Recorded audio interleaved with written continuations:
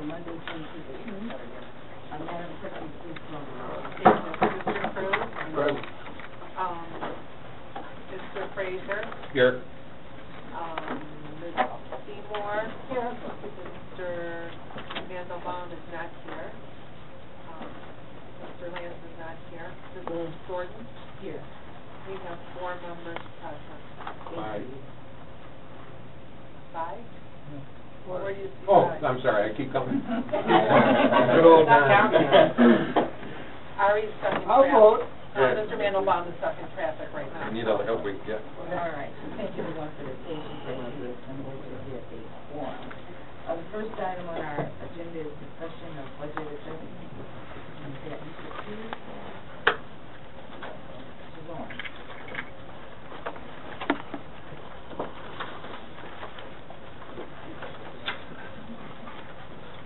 Madam President, Mr. Pierce is here from this Financial Services Group. Actually, what we have are third quarter budget adjustments for the fiscal year ending 2014. This is the second budget adjustment we've made in this year. Historically, we tended to do them prior to our audit, but Mr. Pierce of the Fiscal Services Group have been going through an exercise where we're at 9 and 10 months in April, and have been making bringing forward a number of items for budget adjustment in preparation of the audit, which will probably start in September of this year. Okay. Basically, what I did was, and I guess I'll pass these out at the same time, is I did a number of larger funds, which would be general fund, major, local streets, parks and rec, and library, and did a financial report that we're going to start providing to council every month now. But before I finish them all up, to make sure that there's not any detail or something else that anybody wants to see, we'd like you to review these draft forms so that you can express your opinion if you'd like it in a different format, you'd like to see something extra, anything like that. Okay. So, and since they are in draft, this is why I didn't provide them for anybody else, because until they've actually been approved and received and filed by council, I really don't want to give out draft statements to the public until you guys have a chance to look. So basically what we did when I went through the funds was I was looking for things that may have been mistakenly or misrepresented or clerical errors, because the last 2 budget seasons, especially the previous one, we kind of just mirrored the old budget because it was subsequent to Mr. Shred's death. And so there were a couple of things that I found that were adopted on one side of a fund but not adopted on another, or we had revenues that, because of the new ordinance that you guys enacted, we had new revenues, and then the major street was just a reclassification. So the first one, which was $1 million on the major street side for the Evergreen Road project, there was a transfer from the Metro Act.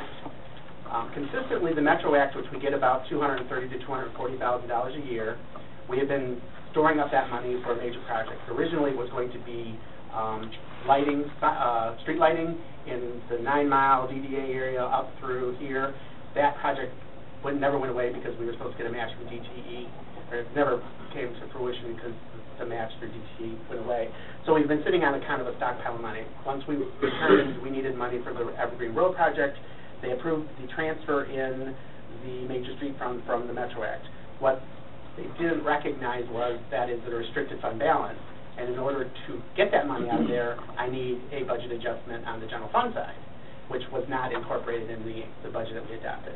So my first budget adjustment is just to actually recognize the use of the restricted fund balance from the Metro Act and show the expenditure, which is a transfer to the major street funds.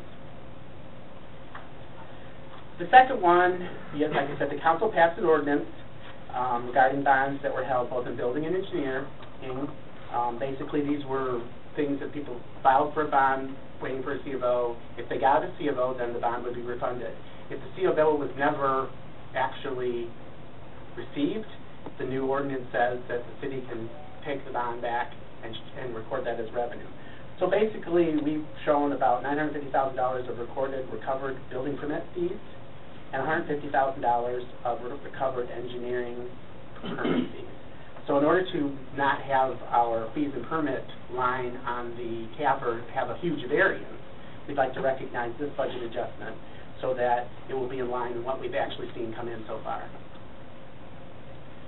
The last one was the anticipation, and it also had to do with Evergreen Road.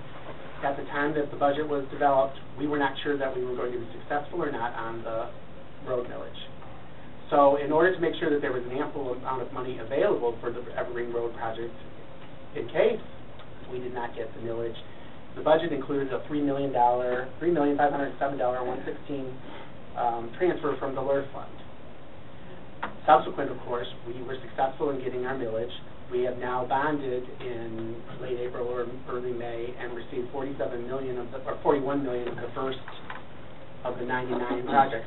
So in order to correct that, I want to change the transfer from LERF and get rid of that and actually show it as a transfer from the bond proceeds, which is showing up in the road bond construction fund. And I believe these three actions will assist us in showing a better. I probably will be coming subsequent. We have done that in the past with some minor things, but these were the major things that I saw.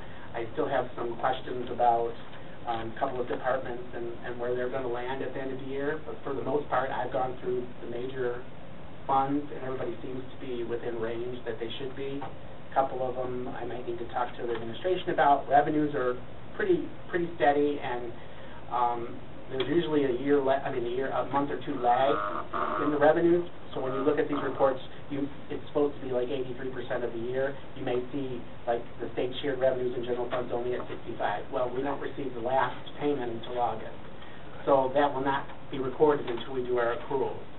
So what you'll be doing is getting an updated May for all the funds, and then Fred has asked for at least towards the end of July a preliminary June, just to show where we're at, and then I can actually at that point tell what I'm still waiting for and that I know I'm going to receive in August, so I can footnote all of that so that we'll know exactly kind of where we're going to be, and it'll be much more transparent to you when you won't be receiving like a CAFR at the end of the year and saying this is the first time we've seen any of the results.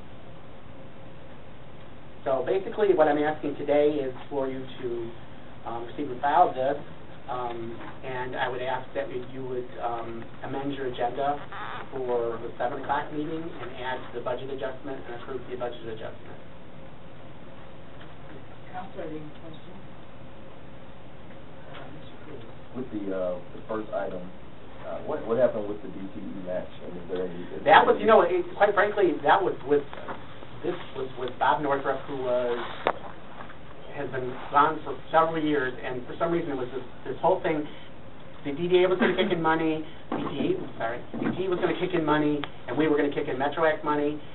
The DTE, they could never nail them down, and then the DDA started to not have as much money available because their tip went away, so it just kind of evaporated, and the project, never went forward. Are you planning to revisit the project? Well, again, that would be a public works thing. That's not something I just deal with the money, and if we get, like I said, $230,000, we certainly could revisit that if there's money available in that. But again, right now we're using that for roads. But yes, I understand what you're saying. It would be nice. It would be an amenity that we could sort of use. So I would think that what we would do is refer that to the administrator for further, if that's okay with council. The last year the streets, we've got a solid plan in streets as well as our water sanitary sewer. The next two areas in the public works arena that we're going to focus on are storm and street lighting.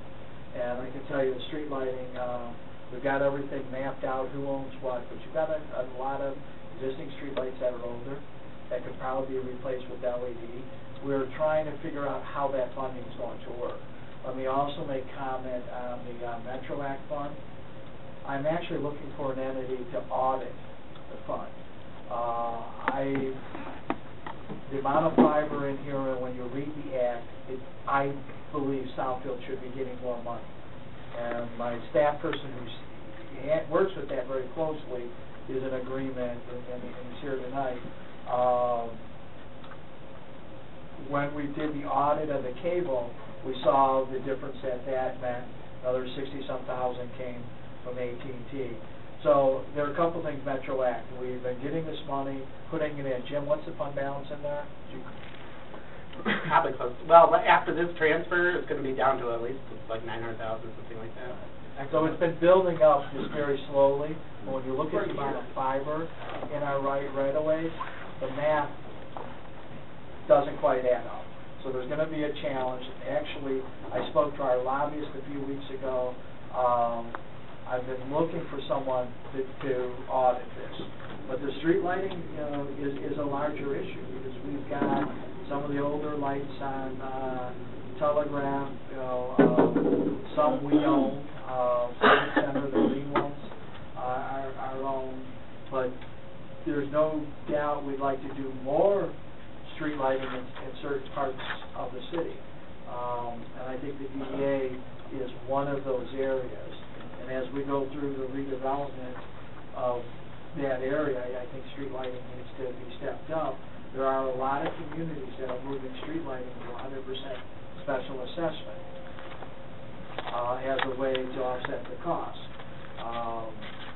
So in the next year, stormwater street lighting, just a segue on street lighting, on stormwater, a FEMA grant as part of the flood we had last year was submitted for $1.7 million for sections 24 and 25.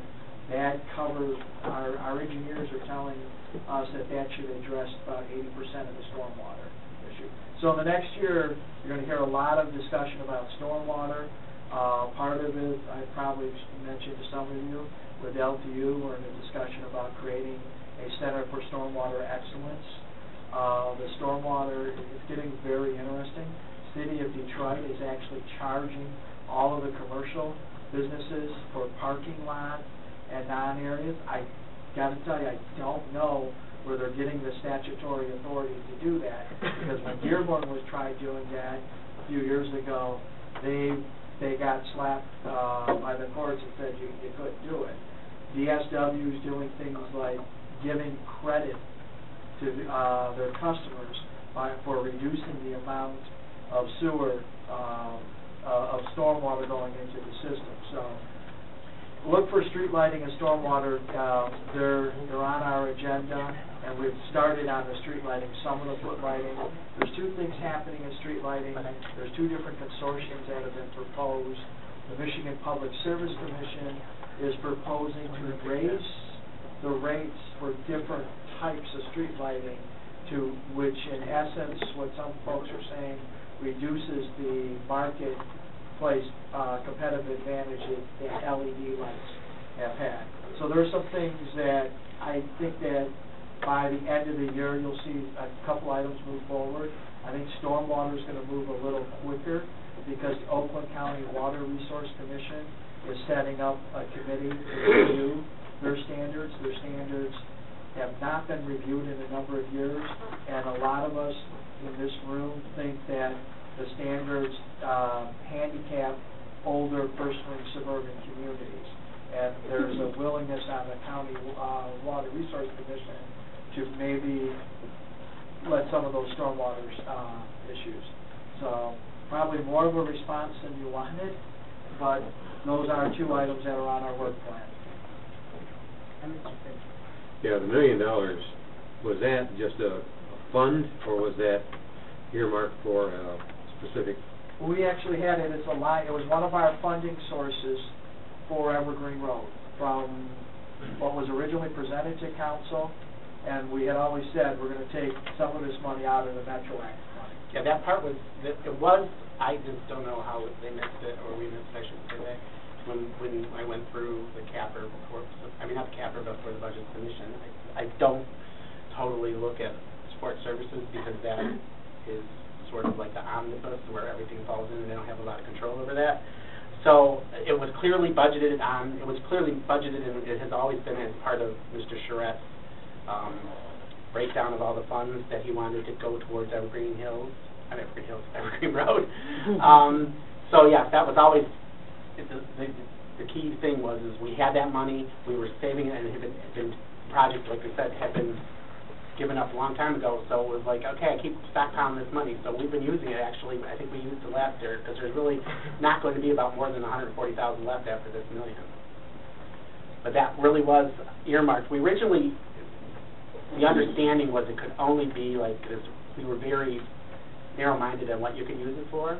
Then we talked to the state, and the state said, no, it can be used for anything in the road. It's right-of-way money, but you can use it as long as you're, correcting the road. So that kind of opened it up to, okay, well, we can, because before it was simply we were buying cherry pickers that were going to be cutting and trimming the trees in the right-of-way. We used it to replace the Dutch elms that died.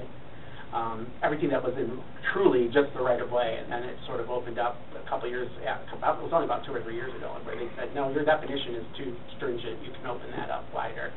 And so now we've been using it for that road purpose. Okay, so the $1 million... It was just a clerical error?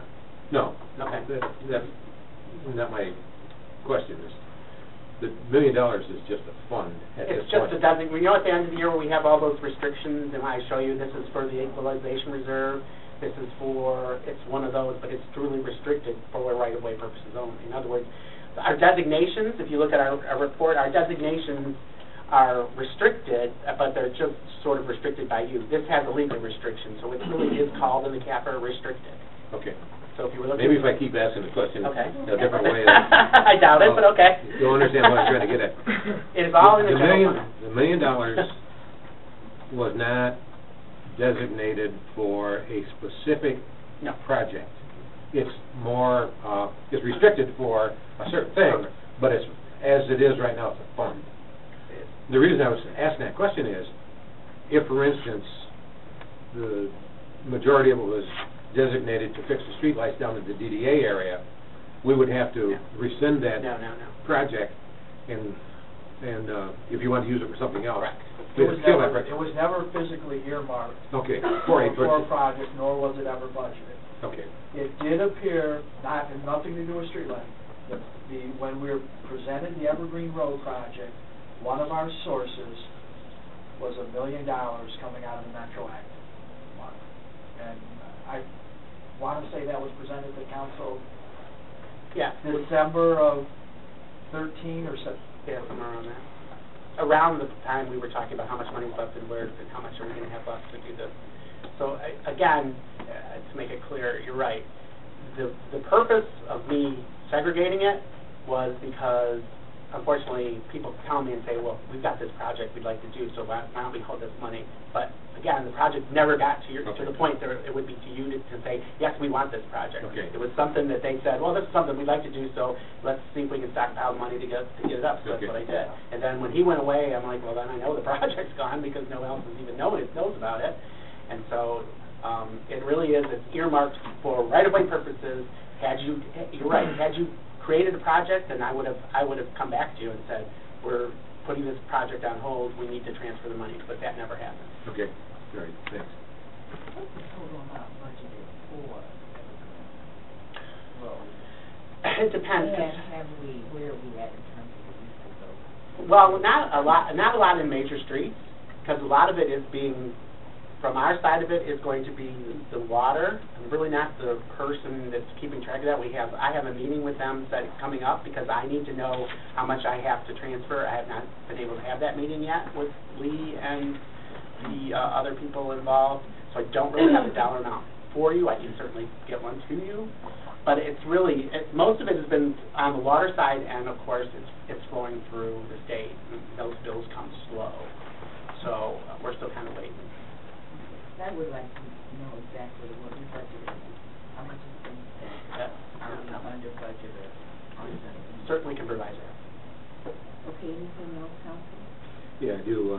On the recovered permit fees, are we caught up with that yet, or are we still? We're still working our way through, but we're in the final. We're in 20 We're still seeing years. some come through, but it's not going to be a large amount coming in for the rest of the time, is from what I've been told. Now, are most of the ones that were recovered contractors that said, or you can't find a contractor, or well, if we can't find people, that money goes to the state. Goes to the state. So basically, if you got your C of O, even if it was 20 years ago, We sent out letters, we send out the check. If it comes back, we send it back to building to try to do some more due diligence to find them. And then if we cannot find them, we issue it to the state under the name of the original person that pulled the permit. If they did not get their C of O, if they did nothing, that is when we take the money. So, yeah. Okay, so if they did not get a C of O, okay. Correct. So if they didn't follow through, those are the people The that did. fees here, when we rewrote the ordinance, basically what we earned for administering the service of help getting people through the process. But the bulk, Mr. Pierce, this was originally about $6 million? 3.4. 3-4 million? 3.4. A big chunk of this has been returned to the original customer, and a big chunk has gone to the state. Get those numbers to council as well. Okay. Yeah, there was only 4 million total, and some of those deposits are not, so it's about 3 million. Okay, anybody else from council? Can I just comment on the LRF? Keep in mind the 2005 transportation bond, that was refinanced after last year's budget, so you no longer need that LRF loan. No. Am I saying that wrong? Yes. I'm saying it wrong. But we freed up 3.9. When we refinanced the road bond, that brought in another 3.9 million that we didn't have when we prepared last year's budget. You received almost almost $4 million more in proceeds because what you did is you had a 15-year bond. We had spent we paid down 5 years of it, and when we refinanced it, we refinanced the 10 that we still had left, but then we put it out for another 5 years. So you collected another $4 million in bond proceeds. There is, however, because of the deficit situation that major streets were in probably almost 7 or 8, 10 years ago, there is still a LRF obligation that what Major Street does pay back to LRF on an annual basis. So that did not go away. But there is additional monies that are bond proceeds that will be spent this year, the next fiscal, I should say. Or if I can find that they fall within the programs of this year's, of what the bond proceeds are for, because there's projects in each bond official statement. It'll tell you what projects are available to use this money on. So if I find that there's money to be used, I can transfer it via this transfer that we're doing today to the major streets, which will allow them to have more money. It all goes to Major Street, but it's just kind of an accounting thing that the bond proceeds have to show up on the bond proceed account and be transferred in as they use them, because of the fact that it's not only major, but it's local. So I can't just say all this money is Major Streets, because it's not. It depends on what programs we're doing. So it's going to be in one fund, then I will transfer it at the end of the year after I go through all the money and say, okay, here's how much that Major Street spent this year, this is how much local street spent this year. And then the next year will be the same thing. But by the time we get to, since it just happened and we just got the bond proceeds, that's kind of why I don't have all the numbers. By the time July comes, I should have, by the first or second week of July, all of that pulled together, and so I'll tell you how much is going to be expended, how much they've encumbered, how much will be left. And then we still have another couple of series of bonds after we do this, because we only did half of the bond money right now, so we'll be going out in another 2 or 3 years once they spend the 40. I do have a simple question. When we borrow money, do we pay ourselves interest? From LRF? For the most part, yeah. So in the past, you always did. It was always 6%. Then we moved it to 3%. Then there started to be this kind of slippery slope we got on where there were transfers and we didn't even borrow the money. We just gave it back. We just gave it away, which we've done. So we've been doing that.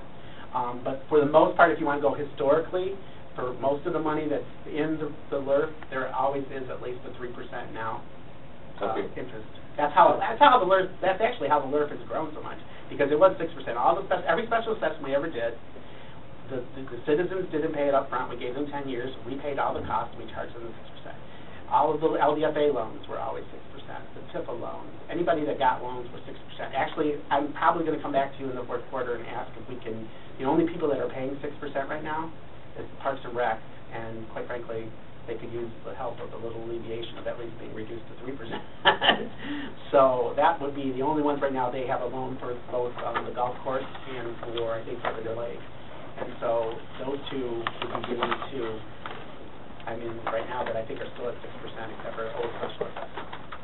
Okay, I wonder how, if we went on a slippery slope and so we weren't following our own rules, I wonder if there's something official that we ought to do through the council so that we make sure that we are fair to ourselves so that we pay ourselves interest. I can tell you right now, Parks and Rec is, on the golf course work done years ago, it has 2 more payments, and you're paying 3% interest in the LURP. When Mr. Pierce and I did the research on the history of the LURP, it goes back to 1983, and it's primarily money the city's loaned it, and keep in mind, some of that period, interest rates were double digits, because I don't think it was always 6%. I think there might have been a point where it was much higher. So may I just, Mr. Pierce, so I'm clear. So no LURP money is going into roads. That's no LURP money currently is being transferred. And I want council to hear that for a reason. And originally, when we did the Evergreen Road as a hedge, we did budget because we wanted to make sure that if the millage failed, we had enough money to cover all of our expenditures. So the assumption was that we were going to do a transfer from LURP.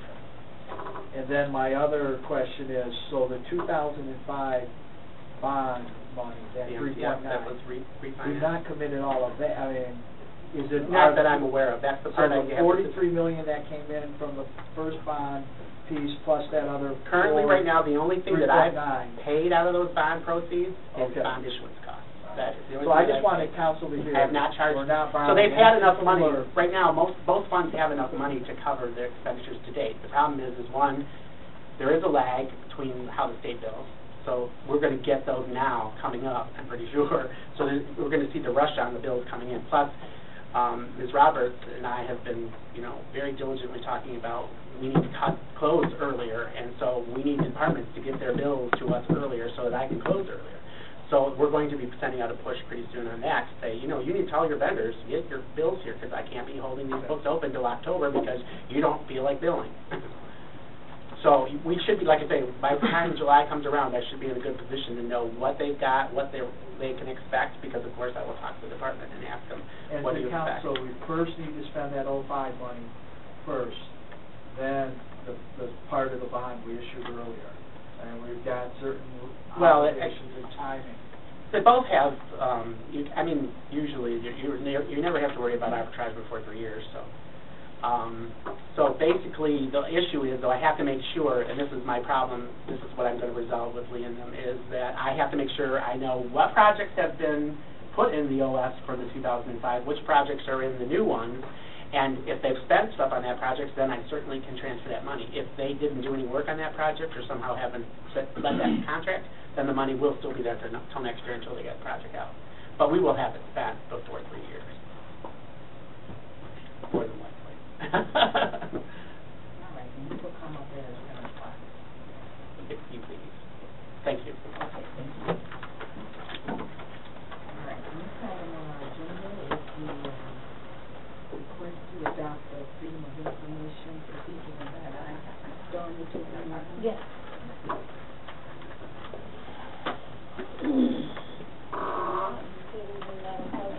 City Council, Mayor, the Freedom of Information Act, I'm sure all of you are familiar with. You get FOIA requests to your departments all the time. In January of this year, they came out with Public Act 563. Basically what happens now is that nothing has changed as far as, FOIA, the information that you review, what can be disclosed, what cannot be disclosed. However, the legislature decided now that they wanted to have forms that the public will be able to receive when they turn in FOIA requests. So, for example, we have the written public summary of FOIA procedures and guidelines. This is basically explaining the FOIA process, the things that we've already done very well here in the city of Southfield, the time limits, and the things that we are already familiar with. The only difference now is that if I come in and I said, you know, I want to make a FOIA request for all the violations for tall grass, when I submit that, you are going to give me a copy, you in the city of Southfield, coming to the city clerk's office, will give me a copy of this written public summary of the FOIA procedures and guidelines. There's also a more detailed one that someone can also receive. This just goes into more details again, explaining the procedures, the time limits, deposit requirements, your avenues for appeal. Finally, because we do charge when we do this, we have to have also in place an itemization form that shows the fees and how we're charging them. So again, it's the same thing we've always done. It's just that it has to be on this form, and we have to provide this form to the requester. Also, one of the things is if we have the internet present, we have to have these accessible on the internet. So if we do not have these forms available and on the internet as of July 1st, we cannot charge for FOIA requests. So that's pretty much in a nutshell what we had to do by July 1st. We just have to have these documents, the itemization form showing how we're charging, which is what we've always done, and shows deposit requirements and things like that. This is a more detailed document of the procedures and guidelines, and then the written public summary that explains to someone who says, you know, I'm not going to go look this up, can you just tell me what I need to do, and this is what's included. The legislature said we must have this in place by July 1st, or we cannot collect FOIA fees. So that is what we're presenting tonight, but again, nothing major has changed as far as once we start the procedure and how we review it. It really comes down to showing what we're charging, how much time we spend. We have to show that now in these forms. Council, any questions? Yeah, one of the things in there says that if someone sends an email request and it happens to go into spam or the junk mail, that the FOIA manager only looks has to look into them at least once a month. Correct. Why, you know, that's our problem. I mean, we set the filters for what we accept. And if we set the filter so tight that it bounces, or it goes into the junk or the spam, it doesn't bounce. If it bounces, then the person that sent it in knows that it didn't go in. But if it doesn't come back to the person that sent it in, they expect that it was received, but it's in spam and junk. Why are we waiting a whole month before we interrogate the spam and the junk filters, or the data? Actually, that's discretionary at this point, and we'll probably discuss it more. I think that's what they just said to say, you know, if it's coming into spam, again, as a government entity, we're doing other things, so they didn't want to say, hey, if it comes to spam, you know, we're going to get to it right away. I think they still want to say, you know, we're functioning as your government, we're doing our duty as your government agency, but at the same time, you know, when FOIA requests come in, it's not something, especially if it goes in the spam, that we're going to check, and then you got to come back and say, hey, you didn't respond fast enough. I think the legislature was trying to give municipalities, I should say, the benefit of the doubt that we will serve the public, but at the same time, we can't, you know, take away someone and say, hey, you better go check the spam folder more frequently. Why not? Yeah. Why not? Well, if I can just add to that, first of all, FOIA's come into our office, and we have not experienced any problems going into spam. For the most part, they always hit either my email or the deputy's email. I do check my spam every day or every other day, and I have never had a FOIA in there. So Okay. a lot of these FOIAs are the repeat people. I mean, for the most part, a lot of our requests are predominantly all buildings, and I think once buildings put things online, it will be a lot easier. Unfortunately, there were some municipalities that were abusing the process here in the city of Southfield, I think we do a fantastic, we address FOIAs in a timely manner and do an excellent job. Unfortunately, with this new ruling, though, departments have to be aware, and Mr. Warren, this is where I hope we're going to have training. They're going to have to start putting in the numbers for their time. You know, the formula for how much to charge has become more complicated.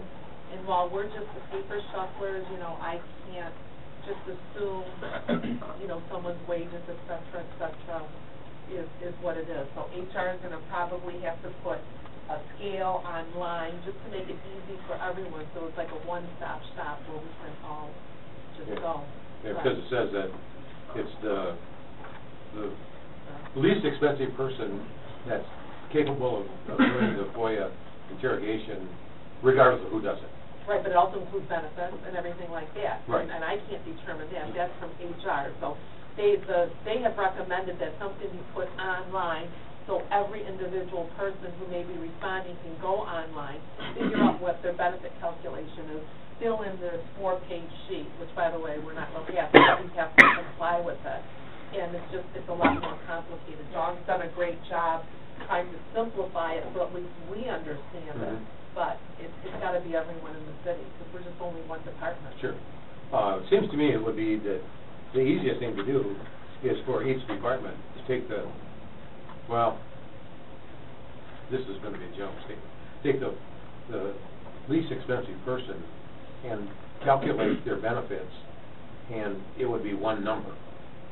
So that if it's, you know, if they get paid, you know, $14 an hour plus benefits, it might be $16 an hour, and just put $16 on the, you know, for the, as one number, rather than say $14 plus, you know, $2 for benefits, because that makes it a lot more complicated. Well, but sometimes there's different scenarios where the lowest paid person of that department cannot perform that duty. And it has to be the more expensive person. So it just depends on the request.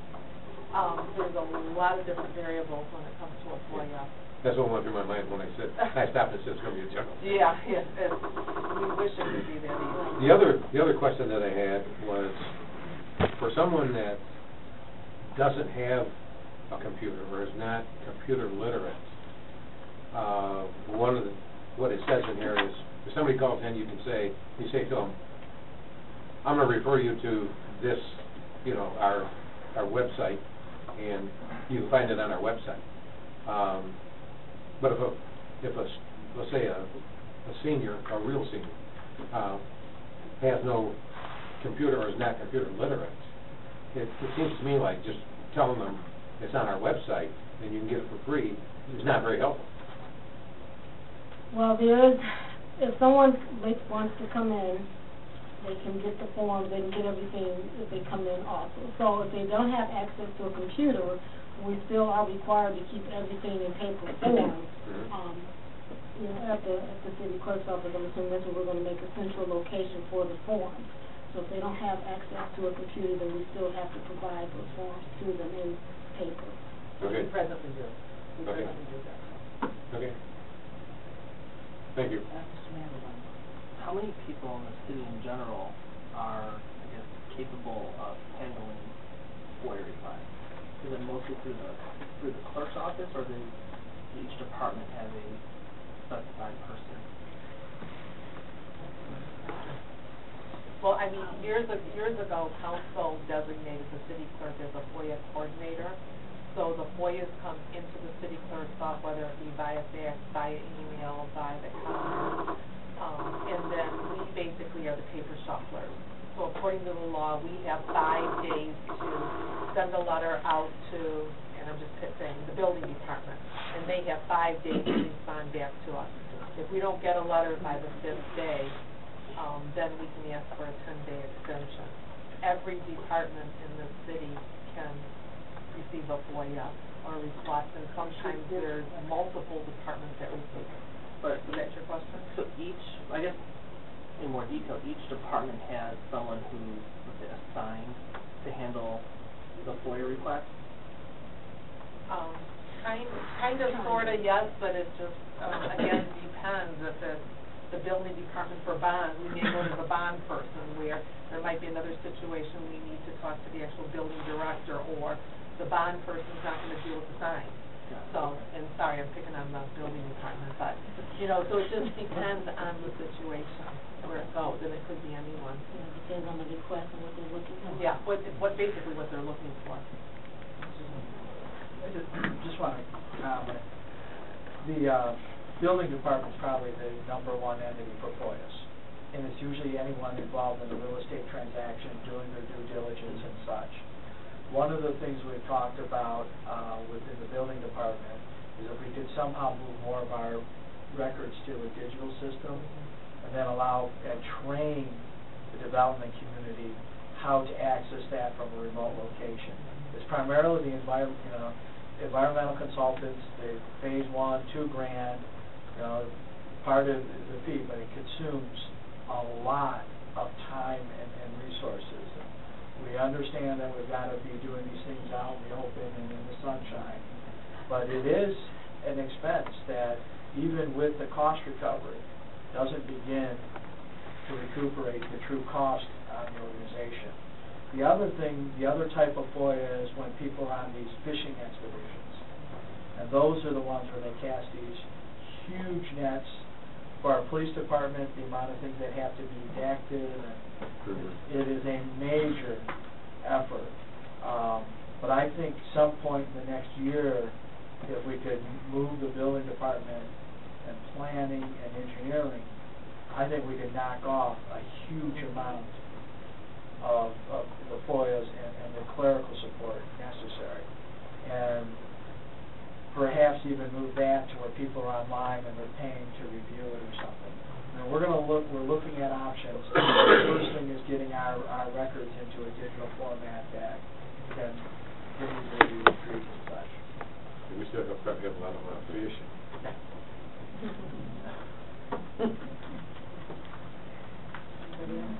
Where does the cost recovery go? To which department? Does it go back to whoever did the work, or is there a fund where we put it all in one space? It's just less fun to get. I believe it shows up as a line item revenue in the clerk's office. And it's not a super, for the amount of work we do, it's not a big Oh, line item, which I could say I understand paid 100% for a person, but, yeah. It's only cost recovery, it's not, we don't make profit on it. It's only cost recovery. Right. We can't make profit on it. No, we don't. We actually subsidize this. Yeah. We don't make any,